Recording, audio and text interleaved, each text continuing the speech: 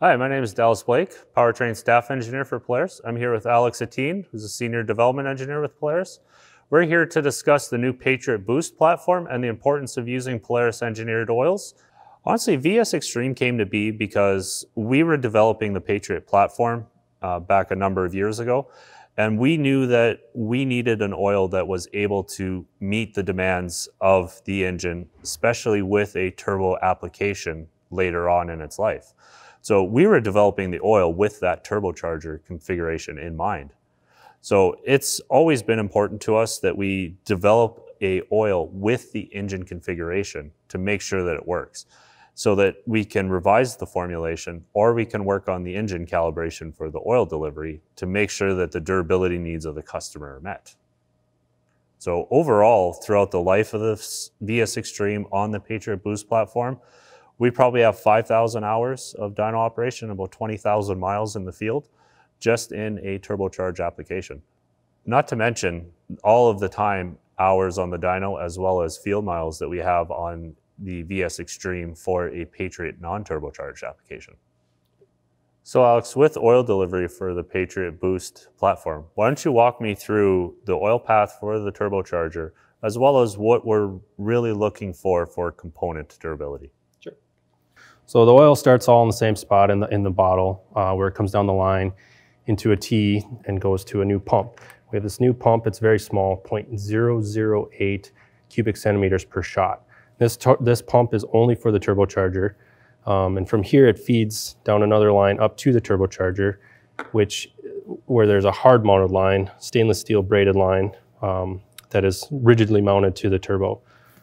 From here, it comes to a check valve, which is pressed into the turbocharger.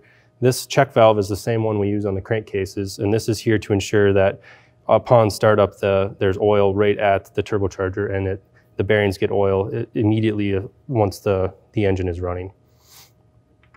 From there, the oil enters the bearing housing, which is made of all aluminum, and enters through the center port. These two outer ports are for water cooling, which these fittings are over here for water cooling. Once inside the bearing housing, the oil enters a cavity we call the squeeze film damper. And what that is it's this very small gap between the outer bearing spacer and the bearings and the bearing housing. This gap is there to provide a film of oil all the way around the rotating assembly and provide damping to the rotating group at high speeds of 140,000 RPM. What happens is the rotating assembly will go through a natural frequency and get very excessive, very high loads, and that oil film needs to maintain viscosity to provide that dampening. That's why VES Extreme works so well. From there, the oil comes up. Since our turbo is mounted vertically, we do what we call top-down oiling. The oil comes up to the top to the compressor seals, where it lubricates the seal and prevents galling. From there, it goes over the top of the compressor bearing and down through the middle between the two races. Furthermore, it goes down between the two inner and outer spacers through that gap, which is quite large. Finally, to the turbine bearing and through the races here and lubricates those. Then it hits the turbine seals, which are two seals mounted on the hub of the turbine wheel, and the seal plate here, which is made out of steel. So this rides on there and needs to be lubricated to prevent galling and stiction and whatnot. From there, the oil exits through. What oil does make it past the seals hits this, what we call a flinger.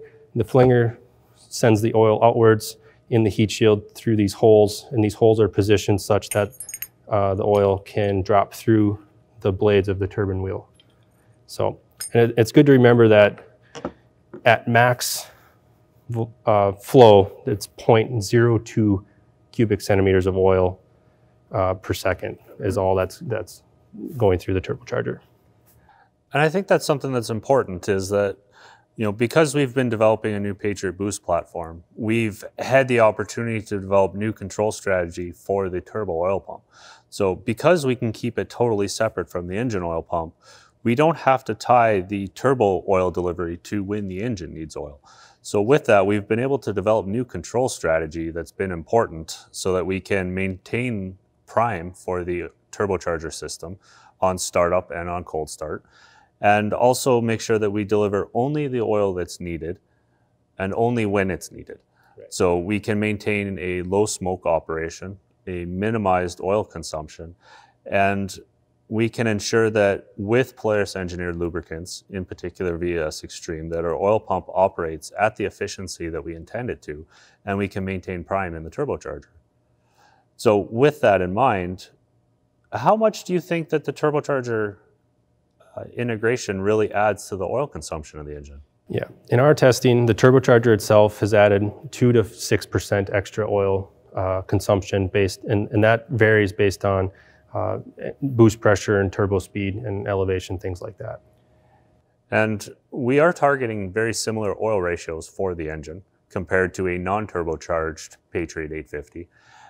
But it's important to keep in mind that as boost pressure goes up, the fuel flow goes up. So the oil needs to maintain a ratio do increase. So the oil consumption will be higher, right, but targeting the same ratios for delivery for the engine.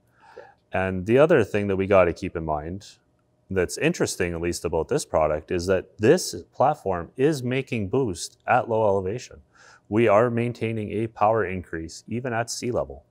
And that does place extra demands on the oil delivery system. And that's why it's important to make sure that we're using oil that's really designed with the engine and for the engine. Thanks, Alex. I'm really excited about the new Patriot Boost platform. I think it's going to be really exciting. Yeah, me too. And for more information, please visit Polaris.com.